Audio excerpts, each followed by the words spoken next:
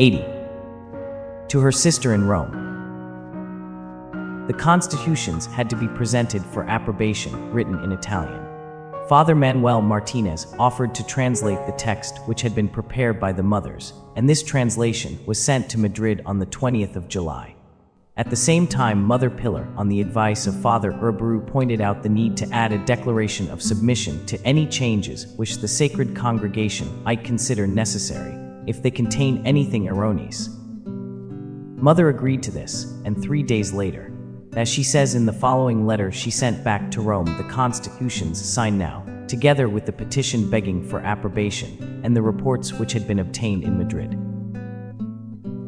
Madrid, the 28th of July 1886.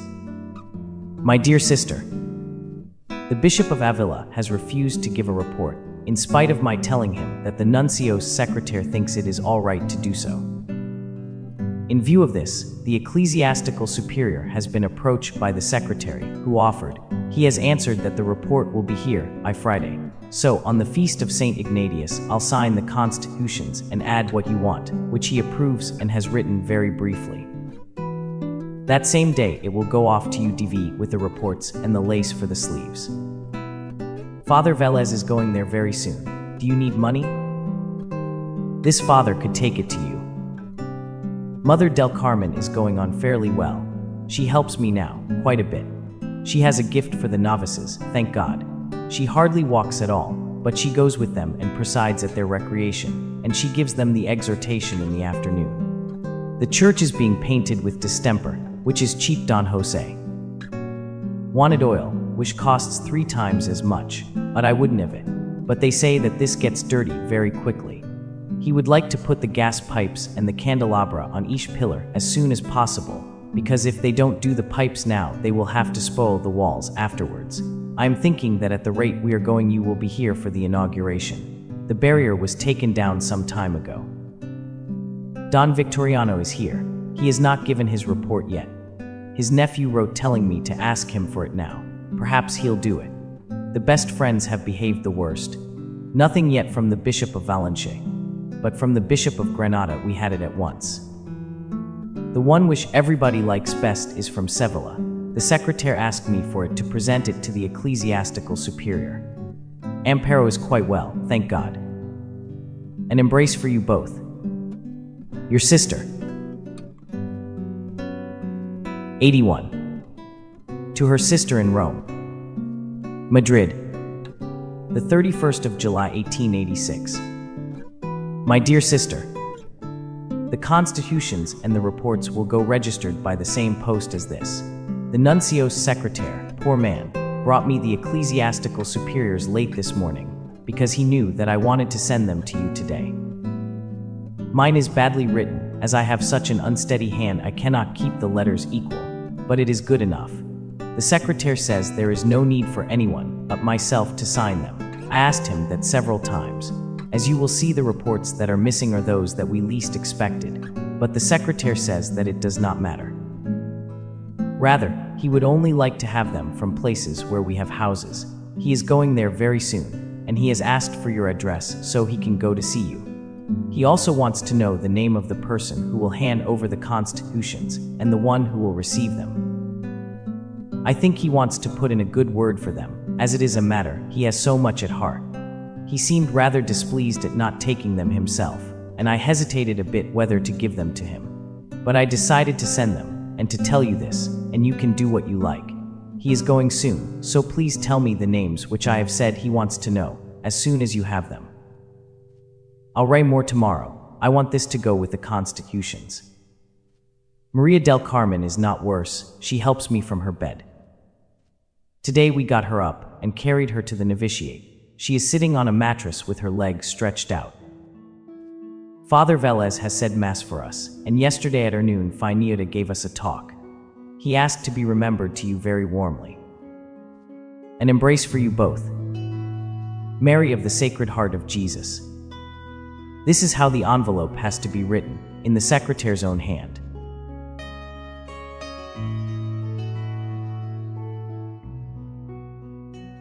'82. To Doña Ramona Vacas de Perez. The constitutions were presented to the Sacred Congregation on Friday, the 6th of August, and a few days later Mother Foundress sent in certain facts pertaining to the state of the Institute which had been requested. Although she was now freed from the pressure of preparing the rules, she was still kept busy with the novitiate, the work of the church, and a series of other affairs. Besides, she followed with interest all that the mothers in Rome were doing. They had stayed there to seek to expedite the necessary negotiations, and she helped them when they needed it and guided their efforts. Madrid, the 6th of October 1886. My dear Maria Ramona, I did not know anything about the death of your brother-in-law without the sacraments. What a great sorrow! People will weep for his loss, but not for that misfortune, Ramona. If only they would cry on this account and realize that this has been the real sorrow. Manuel told me that you still go on the same as ever with your church and pious practices. Never omit them, and make your house a lightning conductor to protect that unfortunate town. He also tells me that no one has told you about the arrival of the mattresses. I did write to you at once, because even when I haven't a minute, if necessary I lose some sleep rather than not show my gratitude. I have a lot to do, no one has the faintest idea how much. But as it is all for the glory of God and of the divine heart, I not only don't get tired, but I could wish I did not have to eat or sleep, so as not to interrupt my work. I am going to confession, pray for me, I do for you. Your friend in the Sacred Heart, Mary of the Sacred Heart. Has Rosalie died?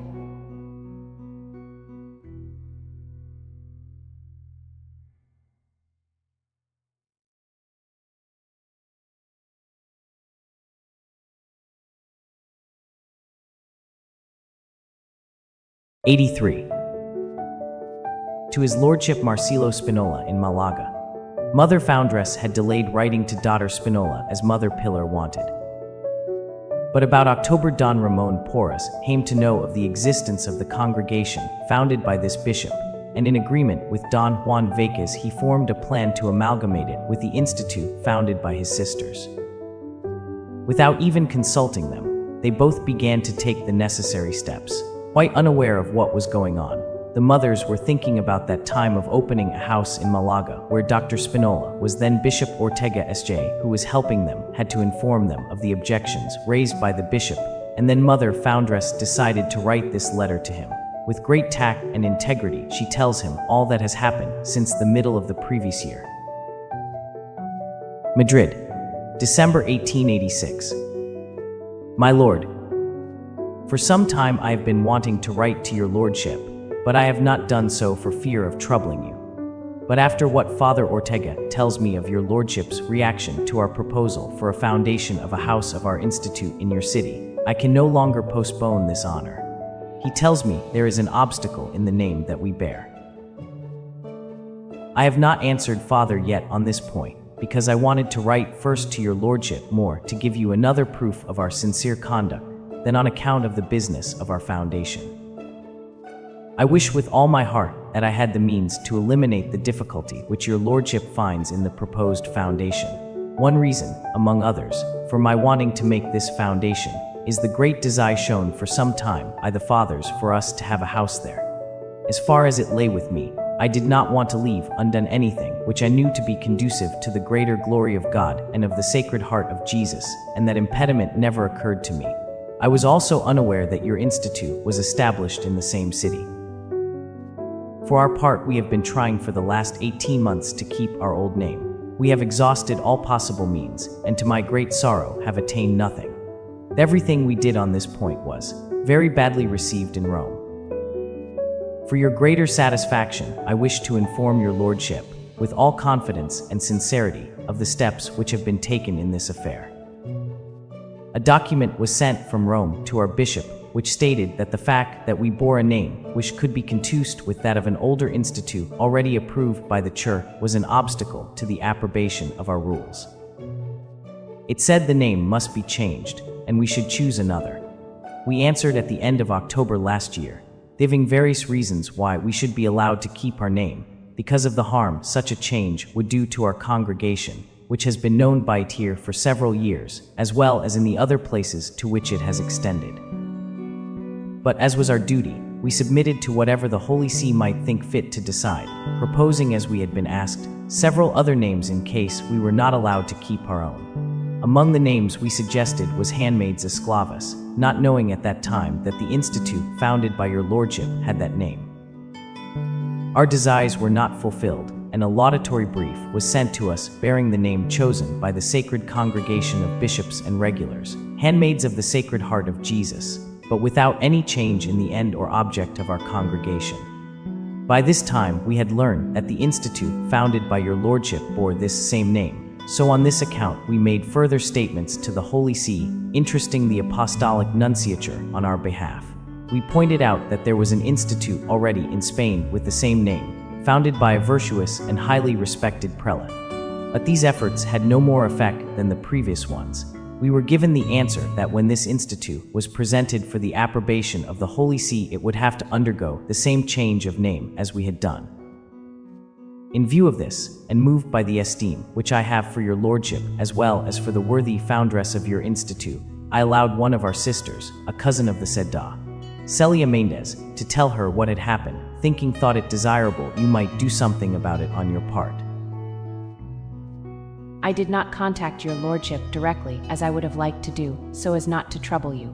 In reply, the superior told us to go on with the negotiations in Rome, as she was doing at the same time, but we told her that we had used all the possible means to this end, which we have so much at heart, without any result at all, and now with the arrival of the laudatory brief we had lost all hope. At the same time I pointed out to her that neither now nor in the future had she any opposition to fear on our part in this matter, and that she could take all suitable measures to this end on behalf of your institute. I now wish to confirm this to your lordship, providing, of course, that nothing is done which could have any harmful effect on our own, a thing which is not even to be thought of, dealing as we are with such a worthy and venerable prelate. I wish also to use this occasion to give your lordship as you desire an apology for the proposal of amalgamating the two institutes which was made without my knowledge. I am very sorry about this, not by any means because I do not consider it an honor for us, for indeed I esteem and honor as it truly deserves the institute which your lordship so worthily governs. Not only was this step taken without my knowledge, but I know that when our Lord raised up your institute, he certainly meant it to expand and to give him much glory in his holy church. At the same time, we must not fail to recognize that divine providence also blesses ours, as can be seen clearly by the increase and development which he has given it. We now have 5 well-established and well-ordered houses and 36 novices, all of which should cause us to bless and thank our Lord who helps us so visibly. I shall write to Father Ortega saying the same as I have said to your lordship, that we have found no means to avoid this difficulty which is a hindrance to the proposed foundation, so that he may make it known to your lordship. I am in any case very grateful to your lordship for the kindness you have shown us, etc. Mary of the Sacred Heart of Jesus.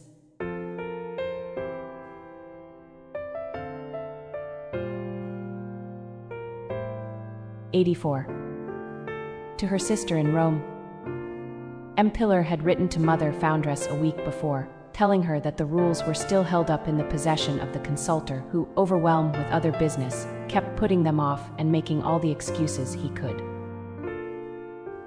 The visit of Monsignor Segna to the Madrid house gave Mother Inés chance to ask him to urge the business toward Madrid. The 22nd of December 1886. My dear sister, I have been wanting to write to you since Sunday, and have been unable to do so. That same afternoon the auditor was here to ask me if there was any news about the rules, because now with the excuse of greeting the Cardinal Pro-Prefect he could spur him on a little. He was just like a father, the dear man, showing so much interest. I told him what you had said about the consultor, and he took the initiative and said he would recommend them again in earnest. I asked him about his going to Rome, but he did not answer affirmatively. He said that wherever he was, in Italy or in any other part of the world, we could count on him for everything, and he would do it with great pleasure, both for the sake of the congregation which he loves with a special affection, and for the sake of Father Cotinilla RIP. He asked me how many novices we have. I told him 36, but I think they are only 35. He asked about the length and width of the church, and the date of the inauguration, and I told him I thought it would be for the purification. He also said, I think, that consultor was an honorary title, that each order has one, but I did not understand this properly, because I thought that he did not check the rules, but afterwards it seemed that he does. Really, I did not understand, and I did not ask more questions because by then he was going. I wrote to the Bishop of Malaga through Father Ortega. If possible, I want to send a copy.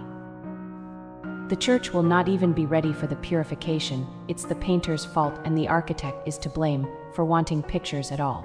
Seeing what was going to happen, I made a contract with the painter. To be on the safe side, he drew up the terms. If the whole sanctuary is not finished by 10, he is obliged to lower the price by 500 reals each week the work continues. So, as they are already 2 weeks late, we now have 1,000 credit, and I don't know, if things go on as they are, whether we'll have to give him a penny. The altar, pulpit, frieze of the church and tribunes, choir, etc., are all of wood, imitation oak, very lovely and dignified. Tell me if they use a cloth on the pulpit there. Some sisters here say they do, others say they don't, it is old-fashioned. One of the young girls sent by Father Gomez has given us 1,000 pesetas for the curtains. They have bought 2 pairs for 250 pesetas, dark red plush, with a border all round, and large sprays in the corners, embroidered in a new style with gold and colored cord. They are beautiful and attractive, the latest fashion. So with 3,000 reals there is some over for something else. When they are up, they are going to look grand. At the time when this sister took the habit, her elder sister was burnt. They believed she would be coming too, poor dear. Her father has also sent us about 25 pounds of chocolate and sweets for Christmas, and he promised me, when he was here, that he would help us if we make a foundation in Dr. Marcelo Spinola. See the preceding letter. Vittoria. I don't know how we are going to get out of that foundation, because Father Hidalgo is very keen, according to visitation, but he doesn't say anything to me. If we could, I would like one in Granada. But as you said, I should not reject the idea of Vittoria completely. We accepted the houses for some time in the future. Odd will settle it. The bishop was here yesterday. At first he was not too pleasant, but not too bad, either. He was all right. But afterwards, when he saw the novices, you could see how pleased he was. Really, they are a delight, so healthy looking, so happy, and at the same time they keep their eyes down, because I reminded them the other day that they should be like that when he comes. He wants to come and say the first Mass. I didn't even have to ask him, because when one of the sisters gave a gentle hint, he said, yes, with great pleasure. I felt sorry, as I always do when I speak to him, because he doesn't care much for the Jesuit fathers. He does not even mention Father Cotinilla. I always do, and show my affection for him. So he never lets me see any displeasure at knowing the fathers come. No, he does not do that. It seems that the one he likes most is Father Sanz. Maria del Carmen's good leg is getting like the other now. I am thinking of taking her to the hospital one of these days. Even so, she hardly kneels down at ale. Turissima, pray that those 2 jewels who are ready in Saragossa will give in completely. The novices are going on very well, and they are being well tried. Aurora is going because she cannot put up with so much observance and obedience. Carmen Menendez, because this is what the saints did whom you read about in books. Look at that, what a consolation. They were all delighted yesterday after the bishop's talk, because the kind of things he mentioned do not happen here. Yesterday, the Lario's mother sent you a magnificent box of raisins. At least the messenger said they were for you. They'll go to the nuncio or to the bishop. Write to her kindly, thanking her. Don Fulgencio has sent 2 turkeys today, and about 1½ cup of chickpeas. May God reward them all. All are well. An embrace from your sister, Mary of the Sacred Heart of Jesus. They are very keen on sending Christmas greetings there. I forgot the chief thing. 3 or 4 days ago, I sent you the petition asking permission for the faithful to receive Holy Communion with the authorization of the bishop. Yesterday, I was told that his lordship had only asked for 20 people, because it was too much to ask for all the faithful, on account of the disorder which might be caused. I tell you this for your guidance in case you have not yet presented the petition. As it was in Latin, and I sent it in a hurry, I did not notice it, and it was not translated for me.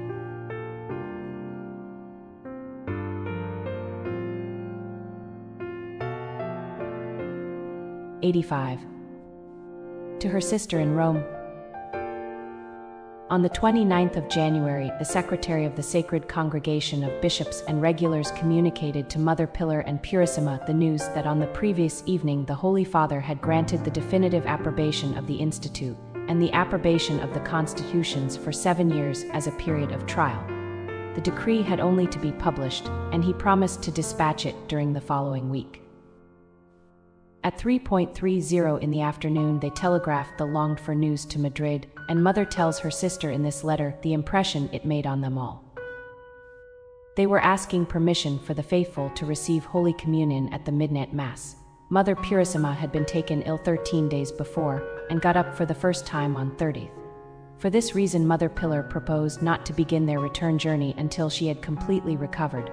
Mother Foundress reminds her of the desire expressed some time before by Don Isidro Ortiz that they should stay in his house at St. Jean on their way to Spain. She was glad that they could please him. Madrid, the 31st of January 1887. My dear sister, on Saturday at 5:30 in the afternoon we received your telegram with great joy. As we were still in the office, when we had gathered all the sisters, we sang the Diem, Magnificat and the Laudate. It was not so much singing as shouting the joy which all the singers felt.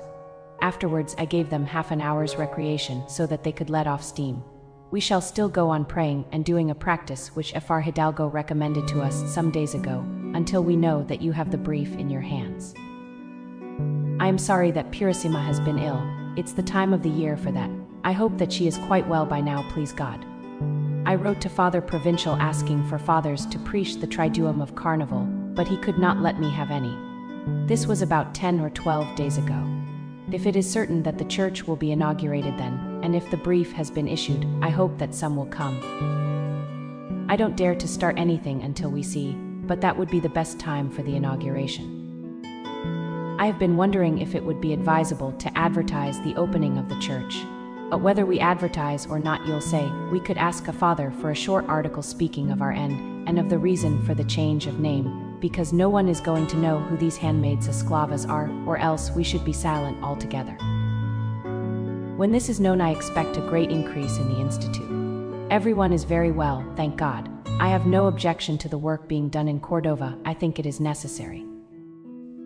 Maria del Carmen's father is very ill with his usual illness, but he is not likely to die. Father Manuel's procurator has 1,000 reals for you. I am quite worried about you, as you are always afraid of being short of money. You know how keen Don Isidro is for you to go to his house for 2 or 3 days. I think 2 would be enough. If possible, I would like you 2 to be here for the inauguration, because I don't know much about these things. I think that when the approbation is given they will grant us favor and privileges, as is the custom. Father had only don't really know, I cannot ask for anything. An embrace for each of you. Your sister Val is most grateful for that favor for her family.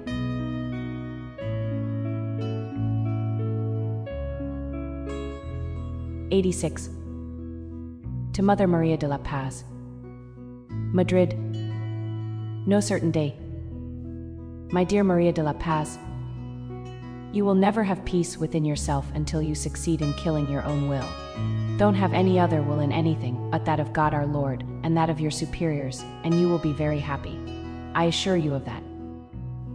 The death of our own will fills the heart with joy, because then you do nothing but what God wants. In him you live and reign as in his house, with complete rest and peace.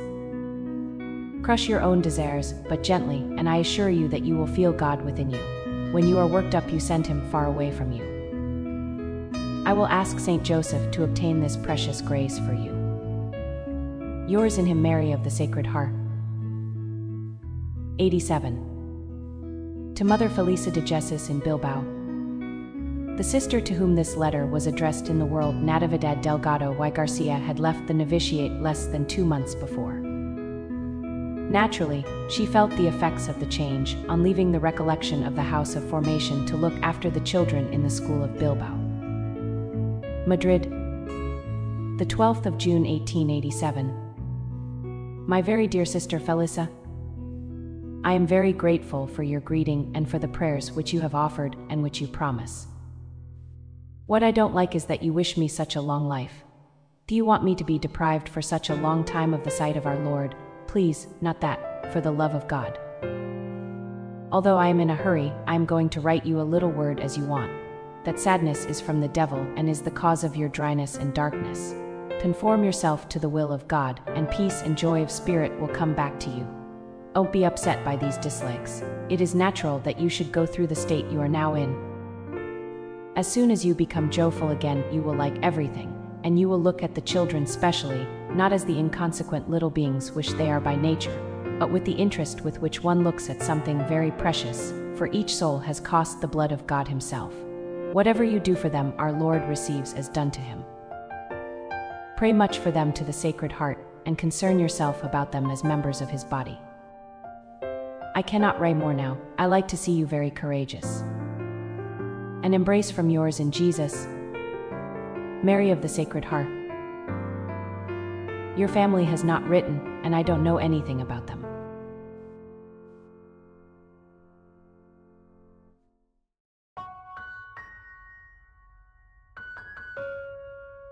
'88. To Mother Maria del Salvador in Bilbao. Ever since the foundation, which took place on the 5th of February, 1886, the community in Bilbao had been very badly installed in the basement and ground floor of No. 38 in the Cal de San Francisco. They had to be satisfied with that unsuitable house in a very poor district in order to get into the city at all, for the people were not willing to admit new religious institutes. Mother Foundress was longing for the day when she would see her daughters better accommodated in a place where the chapel would be more accessible to the faithful. They had the advantage of being near the residence of the Fathers of the Society of Jesus, but this did not compensate for the inconveniences. Mother Foundress writes to the Superior impressing on her the need to try to find a way of moving out of there. Madrid, the 23rd of June 1887. My dear Ma del Salvador, there must be no news about the land as you don't write, but you could have let me know something, if they have answered or not. I am more convinced each day that our houses should not be in out-of-the-way districts because of the worship of the Blessed Sacrament. They had a triduum for the Blessed Trinity and one for the Sacred Heart in Jerez, and someone who came from there told me that no one had gone to it. Only about a dozen people on the last day, the feast, when a sermon was preached by Father Cadenas. And hardly a soul during the day or at Mass or benediction each day. If they were in the center, it would be quite another story. I see what you mean about the fathers helping us more, because we are in that district, but the day when they go to live farther away, you will see. Sometimes it occurs to me perhaps in Bilbao there might be some big house belonging to one of those families who have built villas. That might be a better proposition, and one which appeals to me even more when I think how dear the land is there, and how much you have to pay for the house and for living surrounded by people. According to what you say, everyone has withdrawn. These are friends, just what happened here when there was work to be done. But don't let this upset you. These are the first stones of the building. You have already begun it. The more sorrows, contempt, and neglect, the more beautiful it will be later on. Don't be discouraged, rather let these trials encourage you. Pray with more confidence, and without making a nuisance of yourself, use all the means you think suitable. You will see when you least expect it, how you get everything you need. You will have received a letter from me in which I spoke about the girl who said she was recommended by the visitation nuns. The superior tells me that they have said nothing to her. If you don't dislike her, you may admit her, because as she did not take the habit, it is not against the rule. And what about the one who is a trained teacher and can play and sing? I don't know either what was decided about the Ascendiano girl. You don't say anything about how Louis gets on in her charge, badly or well. I am sorry about Camilla's illness, poor dear. Take care of her as I know you do, and if she goes to heaven, she's the happy one. Don't be troubled, we are born to die. Is Ignatius ill? Write to Cisidor Rivas and ask what is happening about the business.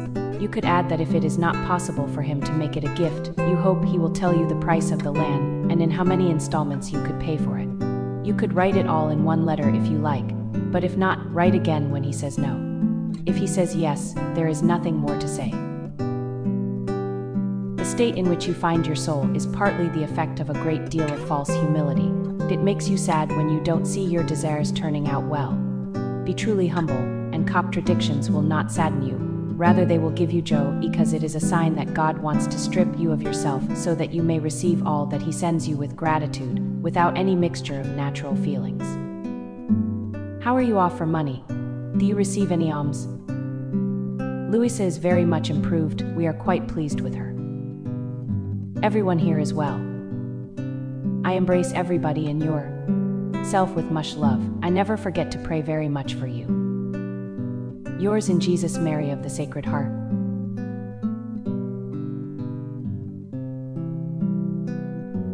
'89. To her sister in Geras, Madrid, the 26th of June, 1887. My dear sister, I received a letter from you today, and another one. This business of the foundation in Vitoria must be settled with Fr. Hidalgo, and then let that man give his houses to other religious.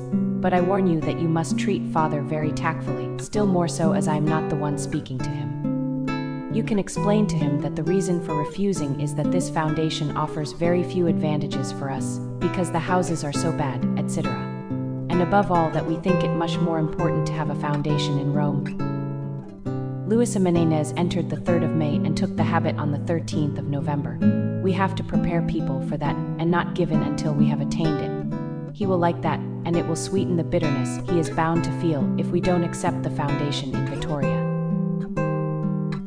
Today, Maria del Salvador writes to me, distressed about the house in which they are living. People make such a noise on the very doorstep with their dances that she says she is ashamed, and the smell of wine reaches right up to the chapel. We must decide to get these poor dears out of that situation. I don't expect they will be given anything there. I think something would be done if you went there and stirred them up a bit. We could spend 12,000 duros. Think about it, and if you really are not needed there, now that not many people are going, and there will be still less as the summer goes on, make the best of these months to see if you can get them a house. Maria del Salvador also told me in confidence, as a great secret, that a father had told her that they are doing extraordinary penances because the Holy Father wanted to make some of the fathers of the society cardinals. It made me want to cry, in spite of thinking it might even be advantageous to us, if it is true. Father Morot mentioned 4 young girls of the very best, whom he wants to send here. He is in retreat now. Consolation is trying to get her sister, Maria, to come. Father Alonso is her confessor. An embrace from your sister? We think you should write on a sheet of paper as follows. I give my vote that sister should make her first vase, and sign it, then send it direct to Maria del Carmen.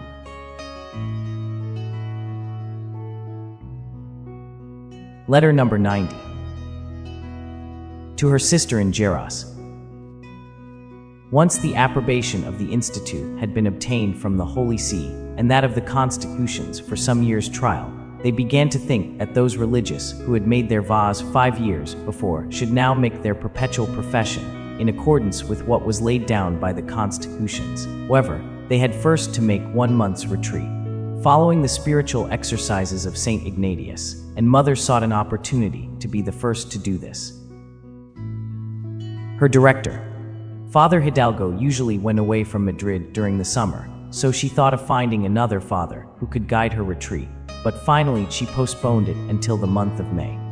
In this letter, as in various others, Mother Foundress expresses the different opinions she held of Father Hidalgo according whether he was dealing with spiritual matters or with government or with temporal affairs.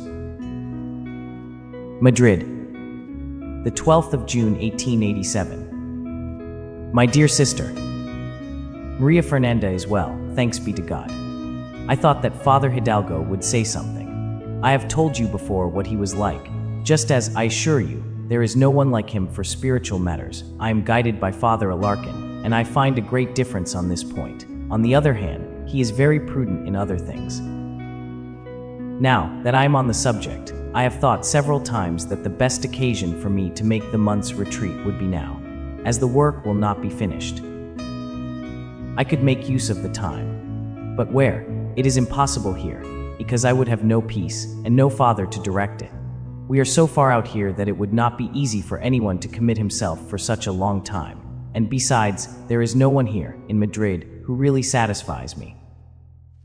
It has sometimes occurred to me, and I don't know if it is absurd, that I might spend this month of retreat in the house of the religious of the Sacred Heart, with another sister, of course, in a room apart from them. Then I would be near the Fathers' school, and there they have some good fathers.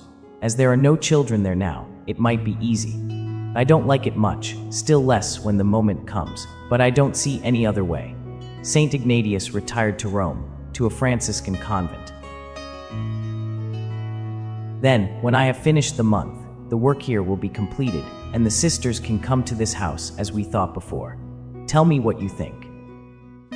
We shall not commit ourselves to anything in Bilbao which might do harm to the congregation, and very soon, we'll see the solution of what I mentioned to you. There you or I will have to go there shortly, because I noticed something about the fathers, a certain aloofness, even in the matter of vocations, and there are no alms there at all.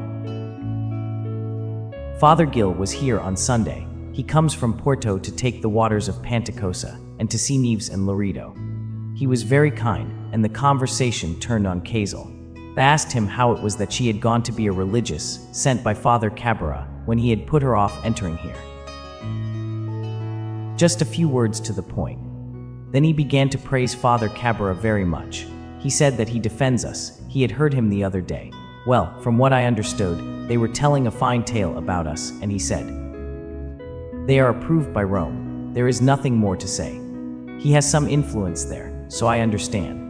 It does not worry me, for not a leaf of the tree moves unless God wills it, and if God wants us to have this punishment, let us welcome it." But so as to get the better of the devil, I had to make friends by inviting him to give the retreat.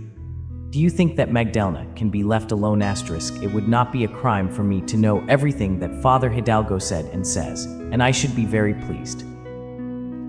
An embrace for you and for all from your sister, Mary of the Sacred Heart.